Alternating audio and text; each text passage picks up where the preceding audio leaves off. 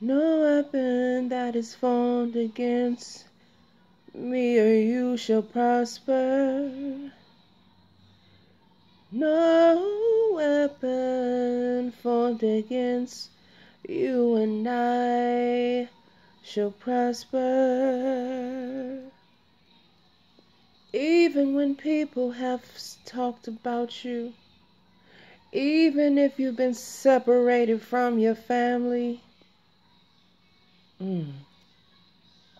those weapons haven't prospered because you're still praising the Lord. You're still walking before the Lord. You're still trusting God. You haven't given up. No weapon formed against me, no weapon formed against you shall prosper. There's many times where I was talked about. There's many times where I heard lies made up about me. Even when I was in my relationship, certain lies that were just coming through text message to me. And the one I was in a relationship years ago with, and I was just seeing how Satan was trying to move in my life to try to break me. Even when family made up things about me and said certain things about me, I chose to be silent because I knew, and God reminded me that I don't have to defend myself on things that are not true. I don't have to go and fight something that God has already went before me to vindicate me in. Yes, there's people that call me weird, and yes, there's people that said all manner of things about me. My life wasn't perfect at all, and I made some bad choices. I've lied. I had struggled with lust and perversion and pornography, and God has broken me free. He's broken me free from even caring what people say, even when they feel like I'm fake or think I'm holier than thou, or I'm, whatever that the enemy is trying to speak through them to try to move me or shift me. I don't care because I know who I am. Just like you know who you are in God. You have been through. It's like you've been through some hell. And some of it because of your own choices. And because you have a big heart. And because you love. You chose not to hurt those people that hurt you. It doesn't mean that you are weak. It takes a strong person not to retaliate or hurt somebody that hurt you. Jesus had to walk that road to not hurt someone that has hurt him. And it was many people that were coming at him, lying and making up lies. And the Bible said, and I don't know where, you got to look it up, that he spoke not a word. Y'all, let me tell you, whatever God has uprooted you from, you got to rejoice. And now you are not where you were in the name of Jesus. No weapon that was formed against you prospered. It has not made you lose your mind in the name of Jesus. You are still in the land of the living. It has not made you want to, in the name of Jesus. You are still in the land of living. I mean, there's people that have been, I don't know. The enemy used to speak to me to try to get me to kill myself. Because I was always seeking validation from somebody else. And if they didn't validate me the right way, or in a relationship, and they were just so mean, it's just like I had to fight. It was more like I wanted to hurt myself than hurt somebody else. And that was the mindset that I was in. Jesus. Some of your own parents spoke word curses over you and didn't like you. Your own parents, your own mother was jealous of you. And, and it, just to see something like that is just unbelievable. And, they believe they're the person they were in a relationship over you, and you felt abandoned or rejected. You felt left out. Your own dad left you hanging many times. And this goes for men too. You didn't feel like you were well taken care of or loved or nurtured. And so you had to try to find it through somewhere else or through somebody else. And some of you are still trying to look for love in all the wrong places when love is only found in God. Jesus. Jesus, Jesus, Jesus. No weapon formed. You are still standing. You are still praising God. You're still crawling. Even if you feel like you're crawling on a narrow road, you're still walking in forgiveness. You're still walking in love. You're remembering that God says, vengeance is mine, saith the Lord. Jesus.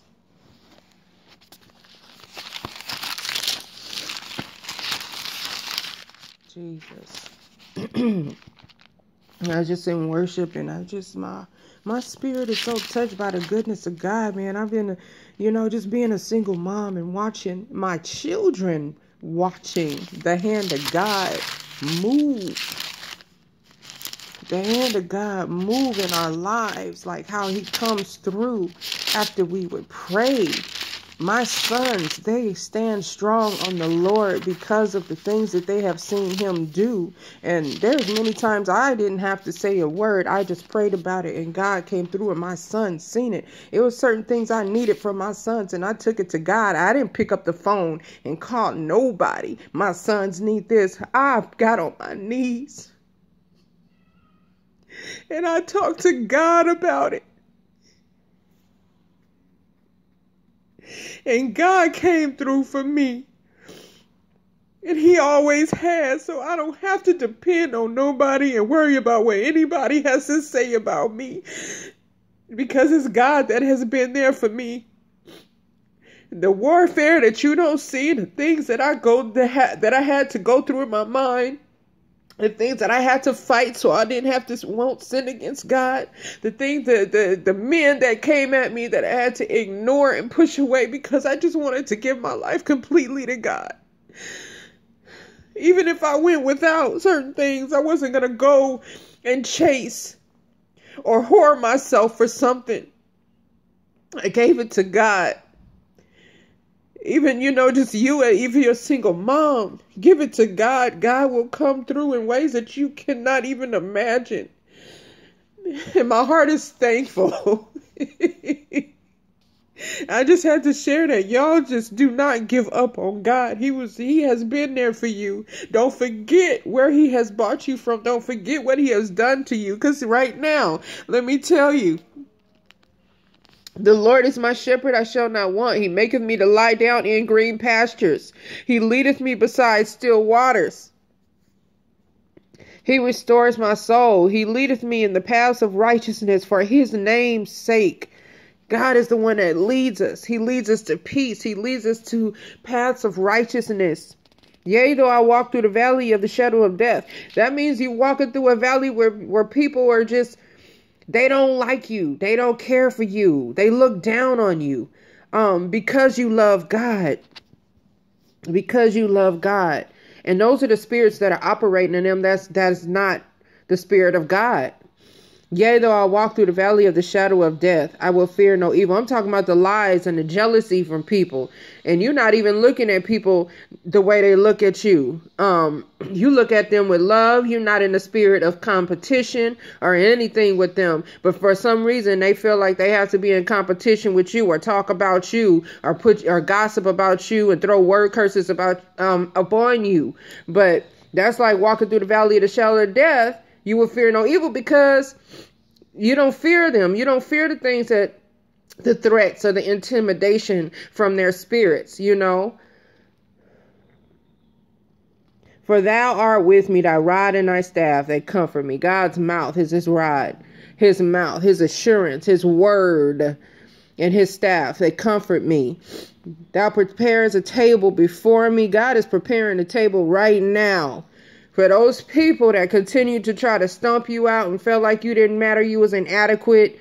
You just can't do things right. You just can't, whatever it is. Oh, she always gonna be like this. Oh, he always gonna be like this. They ain't never. They got you in their mouth more than they got food in their mouth, more than they got the word in their mouth, more than they got prayer in their mouth. I'm telling you. But you still have loved your enemies and you have still prayed for them.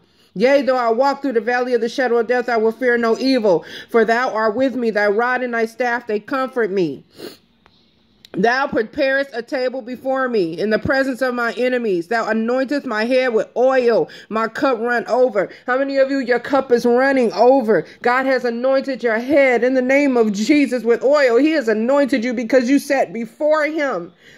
That's because you chose him over hurting someone else. You continue to you chose his words.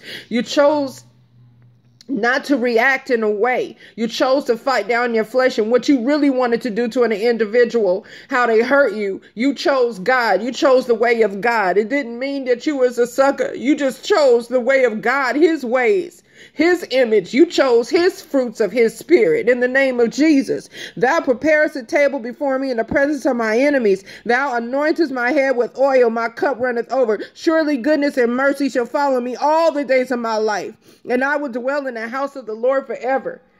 We are going to dwell in the house of the Lord forever. Yes, it hurts, but God had to make it. It was necessary for you to go through everything that you went through in your life. It was necessary.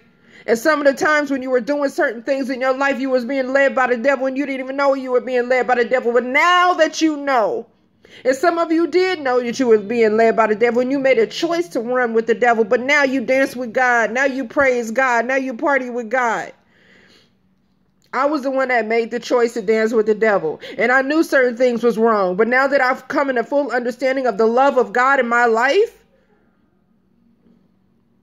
it's dishonorable for me to slap God in his face like he was just being put on the cross again, when I know and I come to the knowledge and the full understanding of who God it really is in my life. How he is the lover of my soul. He is the sustainer of my strength. He is a joy when I'm feeling weak, Jesus. When I feel like Lord, I can't do it no more. But he comes along and gives me joy. He gives me surprises like, man, I got this for you. And whatever I have prayed for, he has given me extra. I'm living in abundance right now in the Lord. You can't tell me God can't do it. God has been the head of my household. God has been my husband. He has been my peace. I haven't lacked anything. My children, they don't lack anything. They come to the full understanding and knowledge of why people have been removed. And God will send certain people back because they were meant to be in your life. But certain people, he says no, because they are saying no to him. Jesus, God bless you guys. No weapon formed. I thank you, Father. I thank you, Father, for every individual that is listening to this word. Lord, prick their hearts, touch their spirits, Heavenly Father. I pray that they continue to hold on to you and to remember where you have brought them from, for them to remember what they had went through when they were in their darkest moments, and you reached down many times to show them how much you love them. How you took that weight off of their shoulders when they couldn't figure out, while walking to you, while trying to give their lives to you and constantly moving towards you, how they were going to get those mistakes off their shoulders or the things that they have messed up when they were in the world. But God, you take the weight off. You make all things new, dear Heavenly Father. And that's the thing. I found out that I wasn't alone, that you were there handling things that went before me. There's things I didn't even have to take care of or approach or address because of you, Father.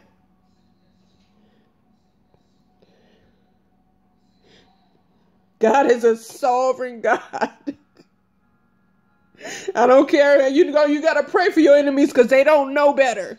But God is preparing the table. God is preparing the table. And they feel like that. The thing is, they're going to feel like you don't deserve it. But that's their problem. Because they have to submit to God. They have to learn the love of God. We can't force anybody to love God. We can't, all you can do is just plant the seed and move on. It's an individual thing. My righteousness is not going to save you. Your righteousness is not going to save your family. They have to reach out to God. If they see you walking with God in the favor of God, and they see your righteousness and it touches their hearts, and they see how you're being blessed and it touches their hearts and it gravitates them toward the Lord, well, amen. Amen. But they have to go before the Lord themselves. Jesus. Yes, it hurts when the people closest to you are betraying you and talking about you. It be the people that be in your own household, your own family. Why you got a pure heart and you're not saying anything about them, but saying good things for them to be blessed in prayer. They saying other manner of things about you. Pray for them. Because it's a lot of people dying before their time. Jesus. God bless you guys. I'm thankful. And the Spirit just hit me.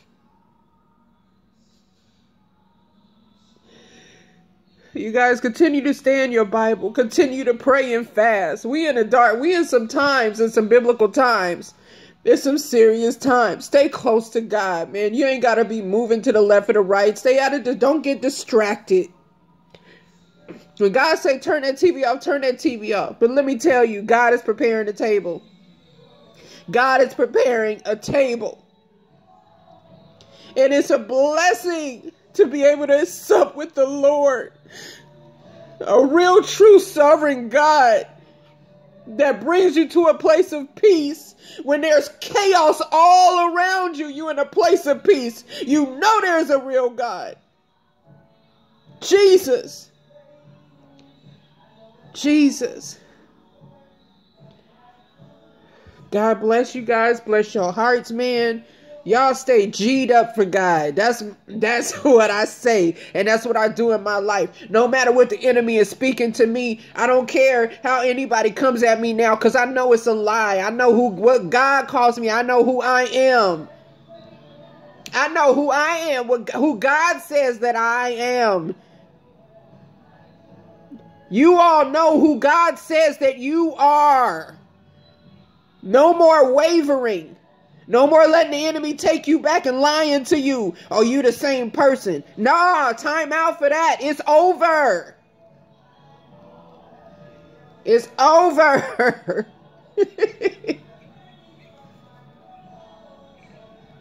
Jesus, I didn't know this word was going to go like this, but God is good. God is good, y'all. Hold on to God's unchanging hand. God is real, and he's about to show his hand in your life in a powerful way, like you have never seen it. Yeah, that's why the devil mad. That's why people are mad. And the devil using people to be mad and jealous and envy of you. All of that. But that don't matter. Just keep praying for people, man. Because people going to continue to talk. And when that table is made, they're going to talk even more. Just pray more, okay? God bless you guys.